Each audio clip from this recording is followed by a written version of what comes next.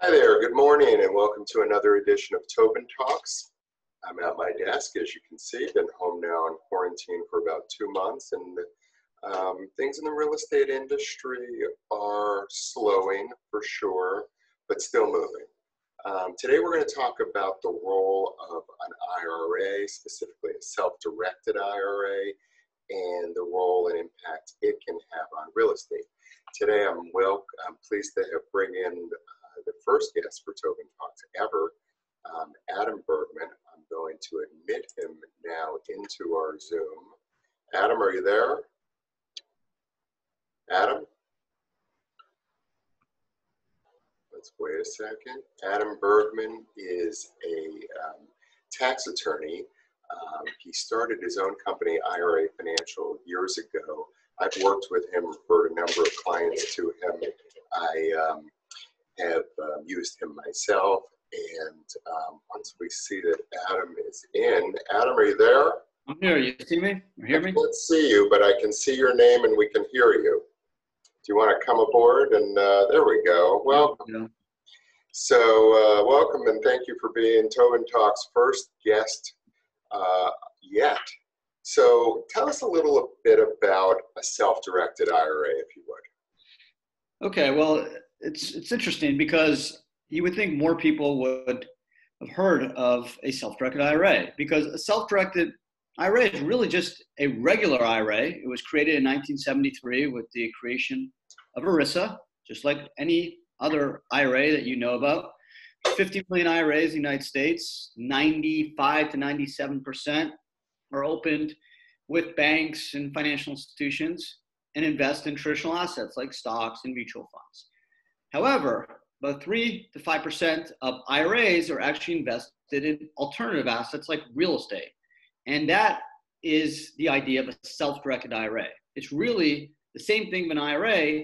The only difference is that the custodian, the bank or trust company that you open your IRA with, will give you the ability to invest in alternative assets. Okay. So I recall probably about 10 or 15 years ago being exposed to self-directed IRAs as real vehicles to hold real property. So basically what you're saying is that a self-directed IRA can hold title to real property. It can lease real property. It can mortgage real property. It can lend against real property, right? Right. So there's only 3 things you can't do, and that's in the Internal Revenue Code, Section 408 and 4975. And in sum, it's basically the following. Can't buy life insurance, can't buy collectibles like art, and the third and broadest category found in Internal Revenue Code, Section 4975, is you cannot do any transaction with your IRA that in any way, directly or indirectly, personally involves or benefits you or your lineal descendants, your parents, children, spouse, daughter-in-law, son-in-law, or any entities you control. Okay. So otherwise, you can do it, whether it's commercial real estate, residential real estate, tax liens, tax deeds, hard money loans, cryptos, gold. As long as it's not those 3 things, you can do it. And really in the last 10, 15 years, it's broadened the real estate market so much because it's brought this huge asset, huge amount of assets that previously had been, thought locked up, and now you brought so much more capital to the markets, to the real estate market specifically. Yep. That's a great point. I mean, there's approximately $10 trillion in IRAs, and think about that. If 5% are in alternative assets, it's a lot of cash. And most of the investors using retirement money or buying real estate are paying cash for the assets. So yes, over the last 10 years, I agree, since the 08-09 crisis, there's been a huge movement of diversification and using retirement money to invest in assets people trust, know, and hard assets. Okay.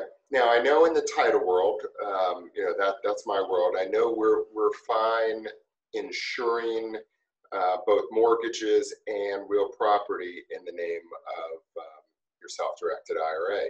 Talk to us a bit about a bank and how the banks react and what they require if they're going to lend to self-directed borrowers or against property that's owned by self-directed IRAs? Yeah, it's a great question. So essentially, under 4975, that prohibited transaction provision in the code, there's a few things to note when it comes to borrowing or leverage. Number one, the loan has to be non-recourse, meaning you cannot personally guarantee the loan of your IRA. Why? Because it's in 4975C, it would trigger a prohibited transaction. So if a bank is going to borrow, if you're going to borrow money using your IRA from a bank or a financial institution or a friend, number one, the friend cannot be a related person. Number two, it has to be a non-recourse loan, which is a loan you do not personally guarantee. And then three, there's something called unrelated business taxable income, or UBTI, which is the potential tax imposed on the leverage used by the IRA to purchase real estate. So probably best used for cash buyers who are going to title their property in their IRA more so Exactly. than lending. Exactly. Yeah. Although there's an exception for 401ks. If you have a solo 401k because you have your own business, there's a provision under 514C9 that will allow a 401k to use a non-recourse loan to acquire real estate and not pay this UBTI tax. So that's one kind of bonus for being self-employed and being able to get into a solo 401k and use leverage. Okay.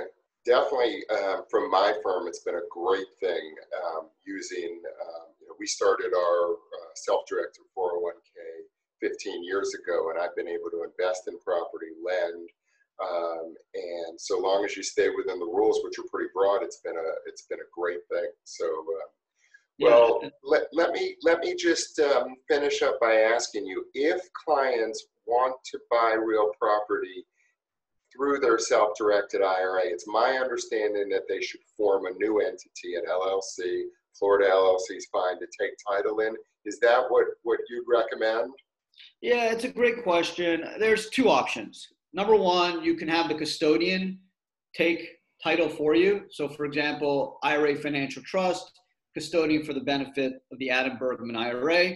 That's the easiest, probably least upfront cost because you don't have to form an LLC, but there's higher ongoing costs because the custodian's involved in every facet of the transaction, from paying a contractor to paying taxes to depositing checks, versus a special purpose LLC that typically can be formed in Florida, or if the real estate's located in Florida.